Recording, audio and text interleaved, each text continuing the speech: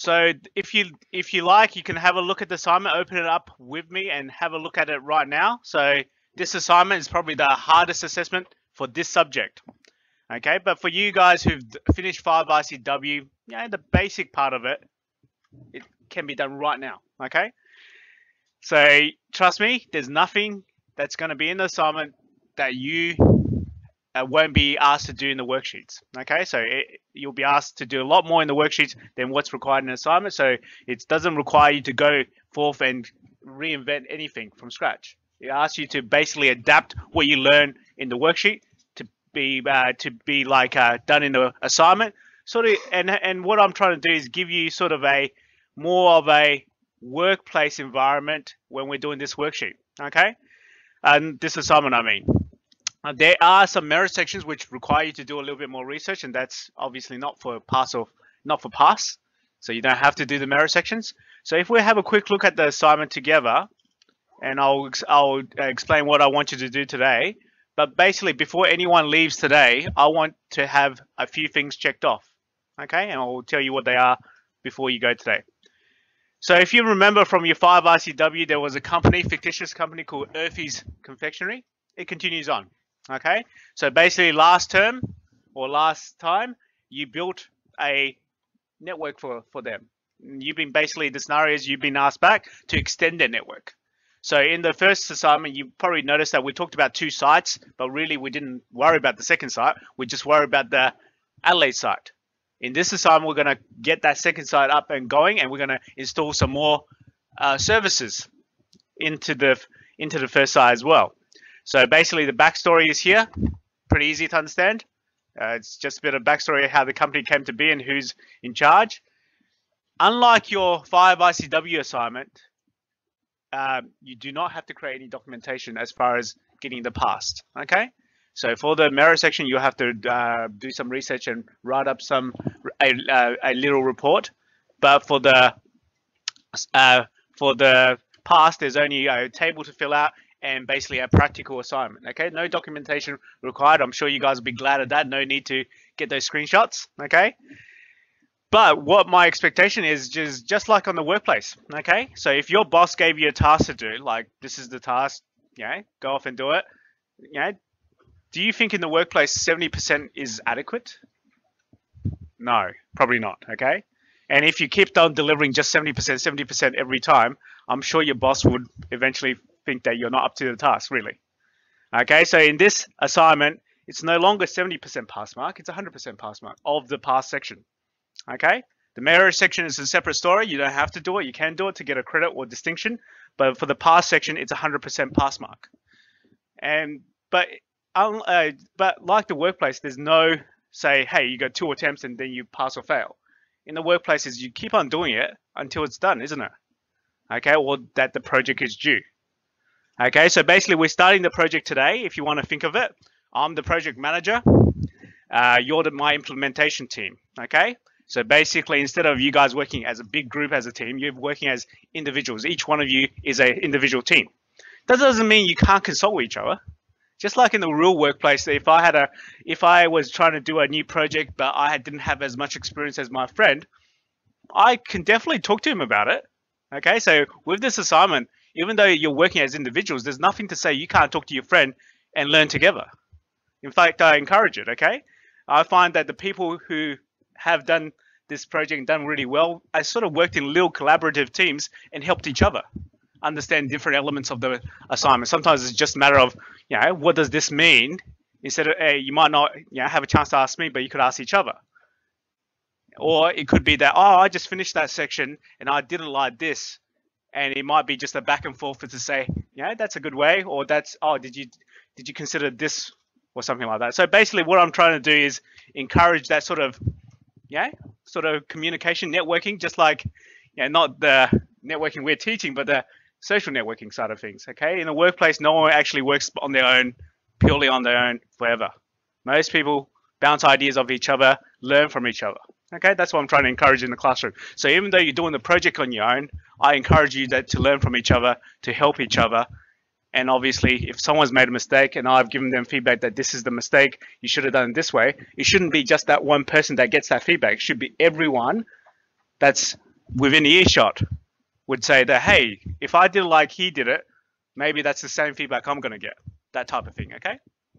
So let's get back to the assignment. So it's 100% pass mark, but it's an ongoing process. We're going to start today, but pretty much every session, every practical session or IT practical tutorial session you attend with me, we can get things ticked off and you can be working on this.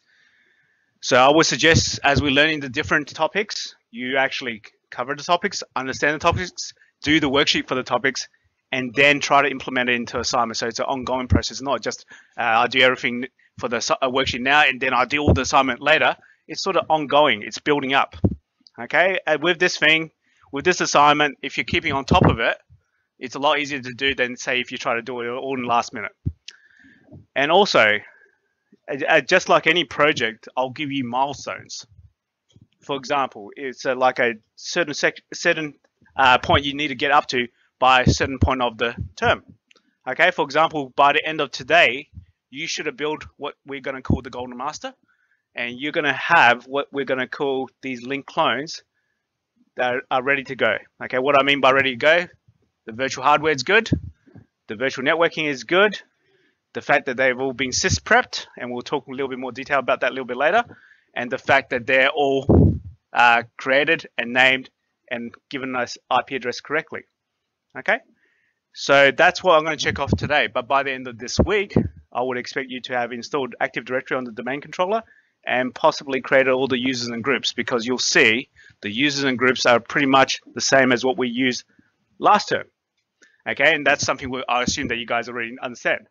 So it's nothing, that part is nothing new, but it's what we use those users and groups later on to do that's going to be new.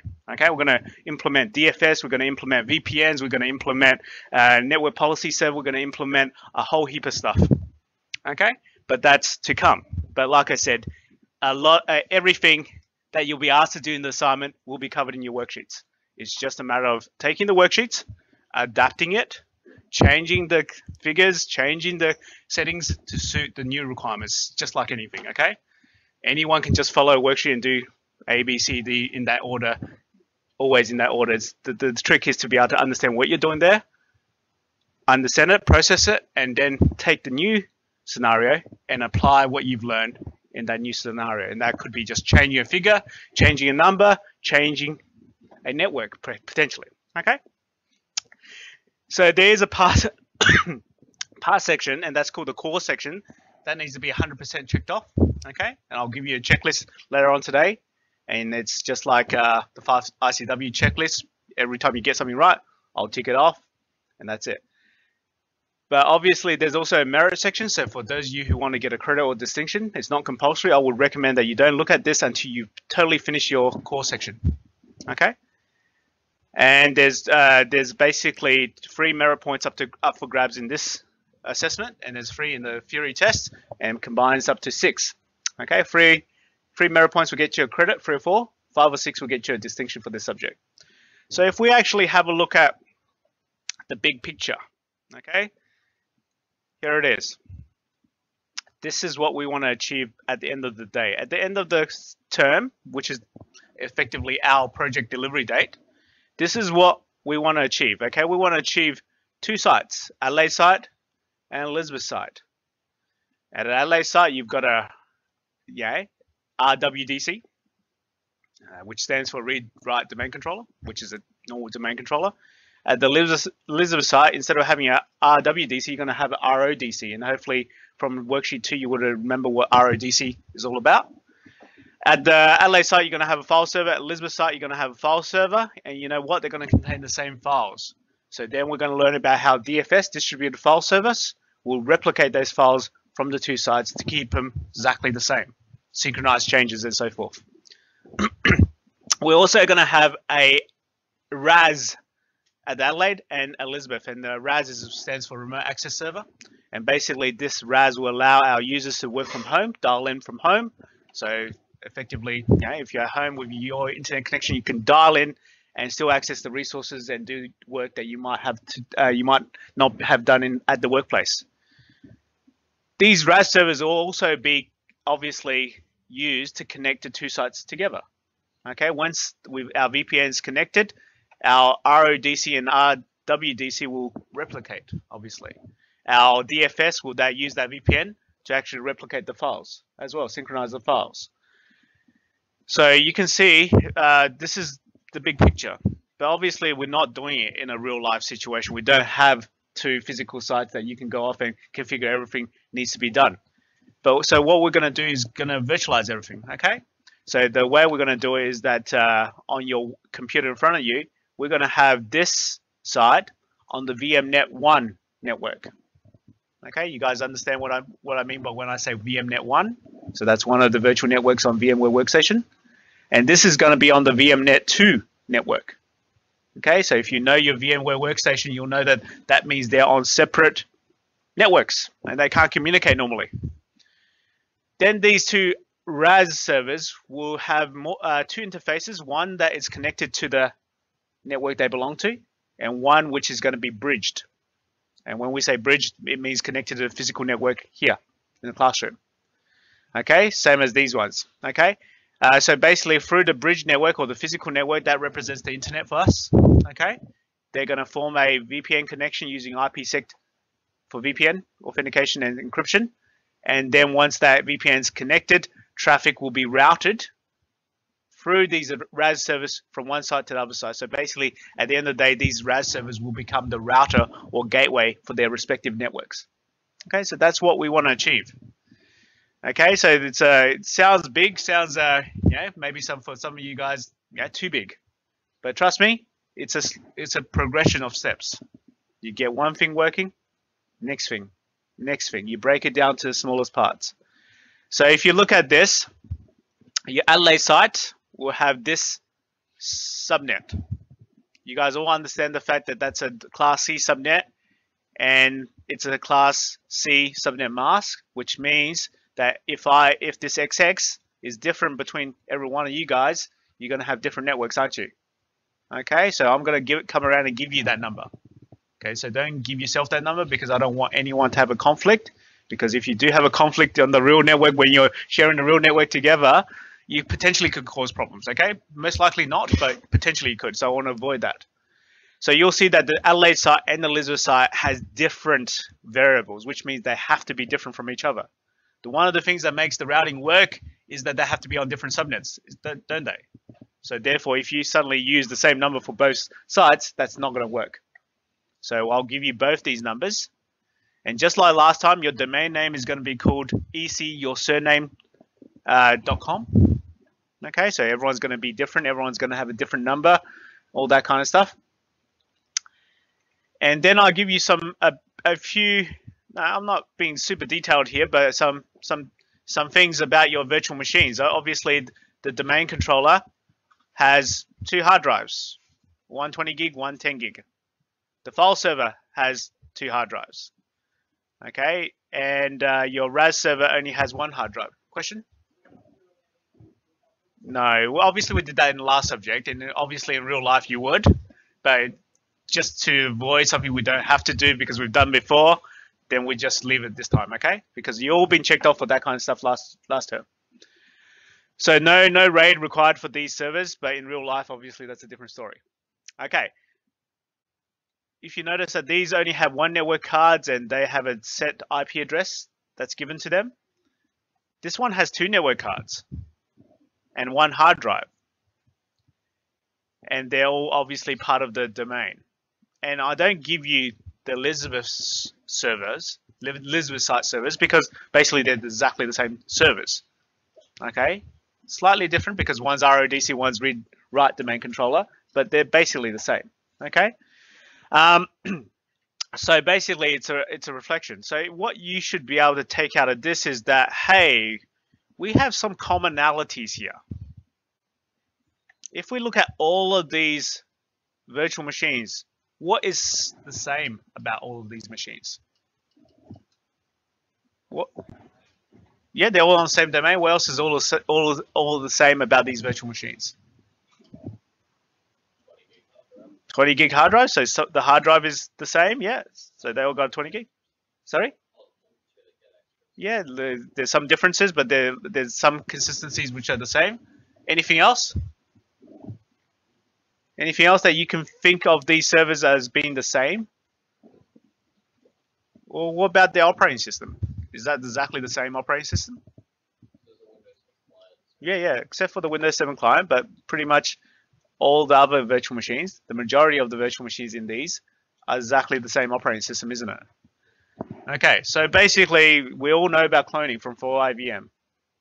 Okay, so why build every server from scratch? So today what I'm going to get you to do is create what's called a golden master. Okay, golden master, which is effectively a template virtual machine. So what I want you to do is actually look at all the virtual machines, look at what is the same.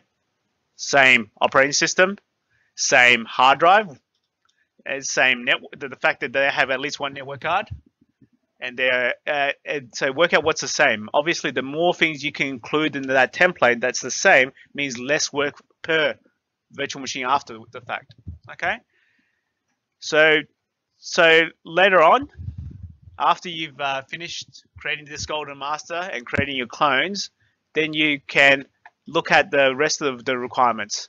You'll see that, like I said, the users, as far as the users are concerned, and the groups are concerned, and even the departments are concerned, exactly the same as the 5ICW course. Okay, so I'll expect you to remember the philosophy, the AGDLP philosophy from last time, and to create those users, etc.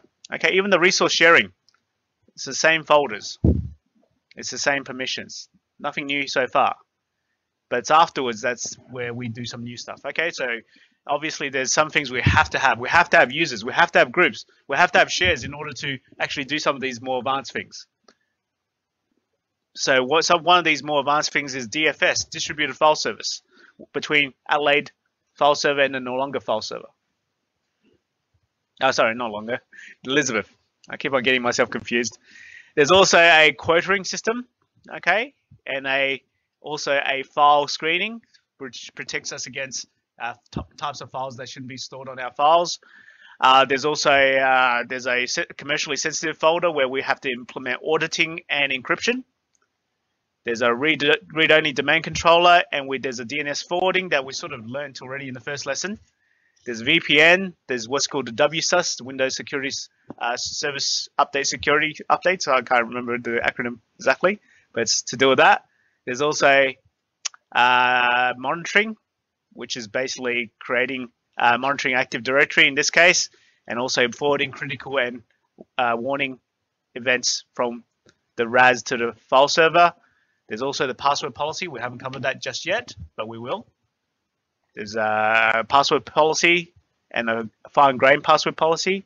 There's various group policies that automatically mapped our drives for us, automatically connect to the printer, automatically installs Firefox. It says Windows 7, but it should be the Windows 10. Automatically configures your browser.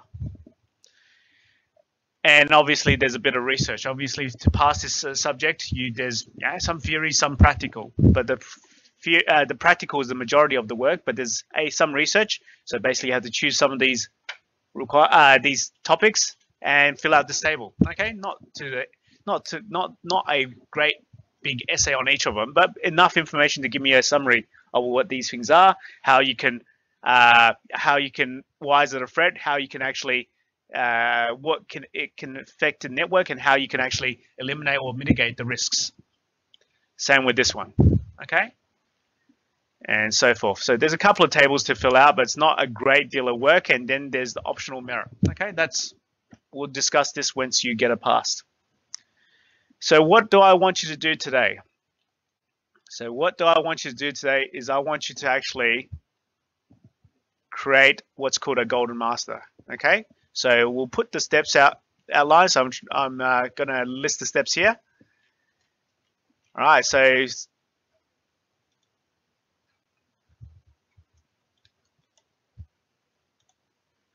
step one, we are going to work out what's common. Okay, so create the VM virtual hardware.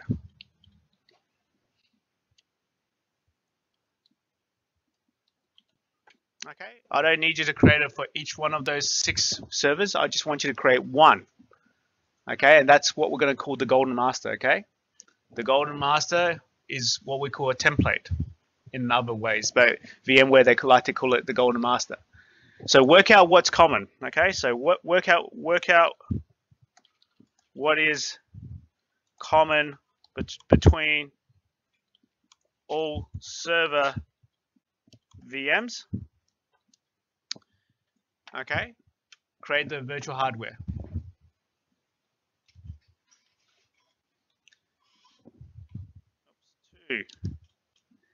Install OS. So because one of the things that should be common, as we discussed before, is the operating system. Okay, that is Server 2016, and we all know how to install that. Okay, we've done 5ICW. Okay, you know where the ISOs are, and you know where to get them. You know where you can how you can install it. Right. So after that, free. So what makes life really easy when we're working with virtual machines after you've installed an operating system? What should be the next thing you should do all the time? Not sysprep yet. VMware tools, okay? So if you don't install VMware tools at this point, you have to install on every one of your clones, okay? So VMware tools, and we know that VMware tools allows things to happen so much easily. Copy and pasting from your real computer, virtual machine, all that kind of stuff, okay? Resizing your screen to fit your physical machine. So install VMware tools. Then, what you guys said before, step 4, sysprep. Okay, so this is quite important. You'll find that on all the server virtual machines or server operating systems, you'll find sysprep on the Windows, directory system 32, sysprep, and it's a sysprep.exe. prep.exe. All right, so with the sysprep, we know that you get a little menu. Okay, you get a little menu, and up here it says something. So OOBE, out of the box experience. Okay, down here, it will ask you if you want to restart, shut down, or whatever. So I want you to select shutdown. Okay, and down here you'll have a little checkbox that actually says generalize. Okay, I definitely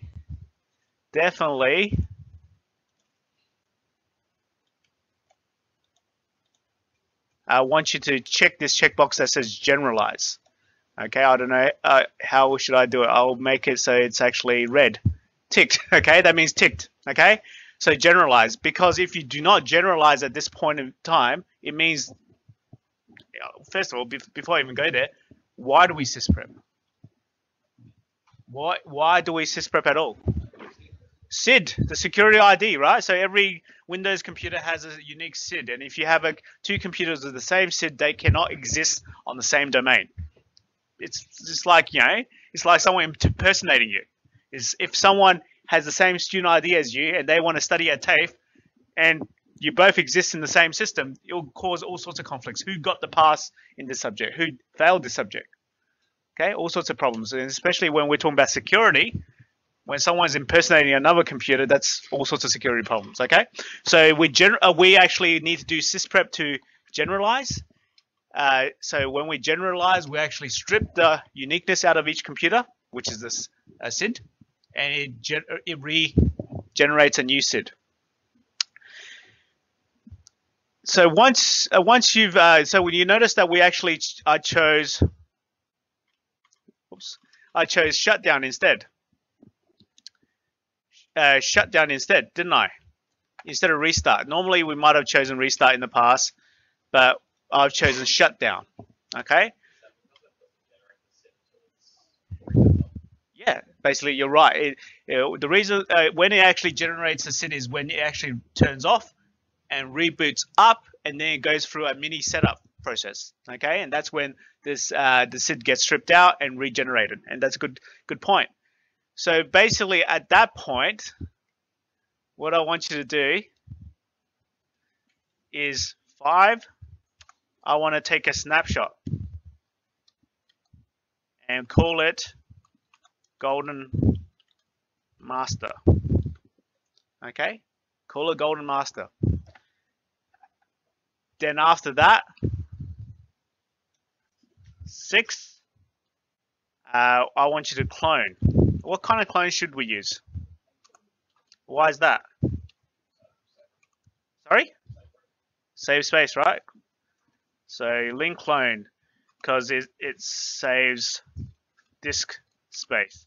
Yeah, that's a good point, because obviously if each one of these virtual machines is going to be about 10 to 15 gigs at least, and if you've got 6 of them, that's 2 of them is 30 gigs. So times by 3 is what's it? 3 times 3 is about 90 gigs.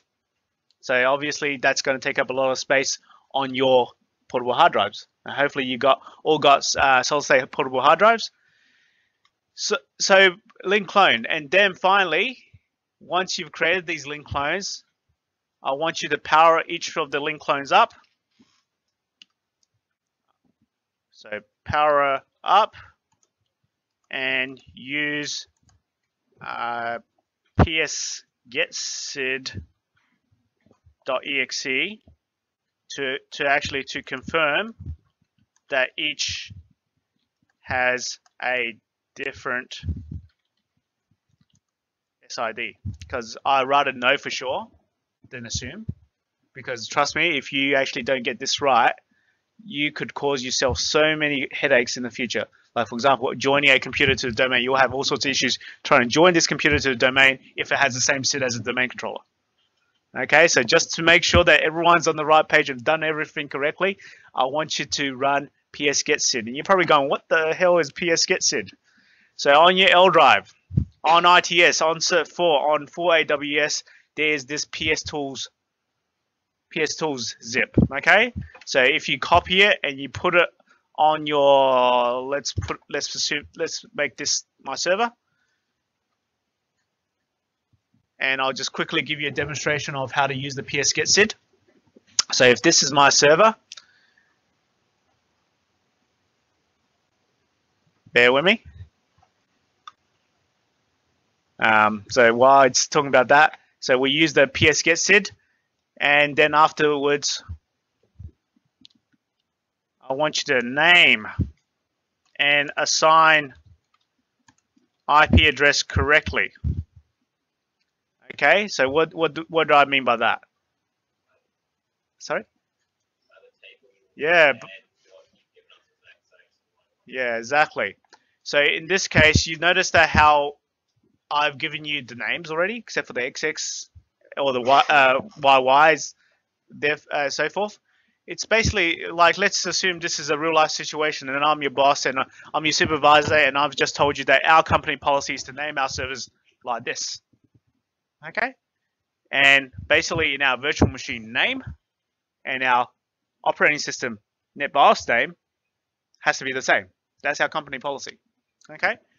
If you go off and build a server for him and you call it Bob, it sort of doesn't fit the company policy, does it? Okay, so even though it sounds trivial, sounds like, oh, why is he so picky? It's just like being in the workplace. You do something that's outside the company policy, it just doesn't fit. So I would really like you to use the ZAC names for both the virtual machine name as well as the NetBIOS name. Okay, guys? So bear that in mind, because I'm not trying to be picky. I just wanted you to comply with what our company policy is. All right, so let's have a look at my virtual machine, which should be booted up now. So remember I said that psgetsid will tell us our SID. What is the actual SID? You can't really see the SID normally. So what we can do is, if you remember, I'll just close that. I went to the L drive ITS cert for AWS, and there's a PS Tools zip file. Copy that. Go to your virtual machine that you're interested in, which is every one of your clones, basically.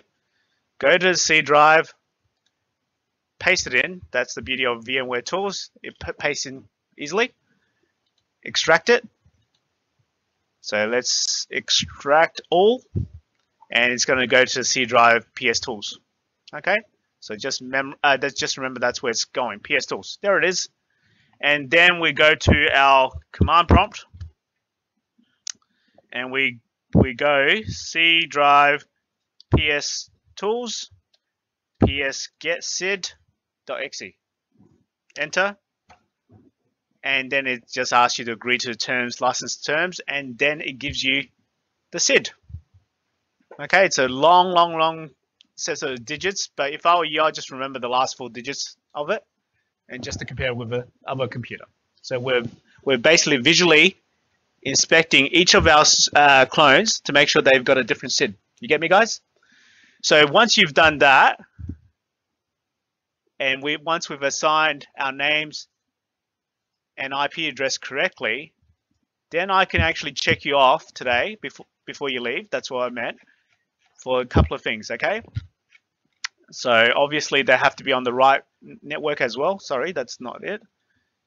Go back here. So there's a checklist. Here it is, the marking sheet.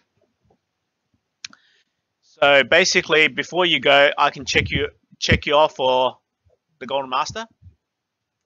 Check you off that they're all link clones, all virtual machines are link clones of the Golden Master, that your subnet address, your virtual hardware, server names are correct. That's what I want to check you off for today. So just one last word about the Golden Master. Okay, so we know from 4IVM, you know that when we have a virtual machine and we create a link clone from it, what happens to the link clone if the original virtual machine is damaged or corrupted? Sorry? So the clones will be affected, won't they? So if the Golden Master gets deleted, or worst case scenario gets deleted, or not so worst case scenario, but you've somehow damaged or changed it to an extent where it's actually affecting the clones, that means all the clones that we just created are going to be affected, aren't they? So with the philosophy with this Golden Master is that we've got this Golden Master, it's pristine. Okay, if you were doing an enterprise virtualization system, that would be converted into a template on VMware vSphere, and it would never be able to be started up. Okay, but because we're using VMware Workstation, they've taken out the template idea out of it from the past. They used to have it, but they don't have it now.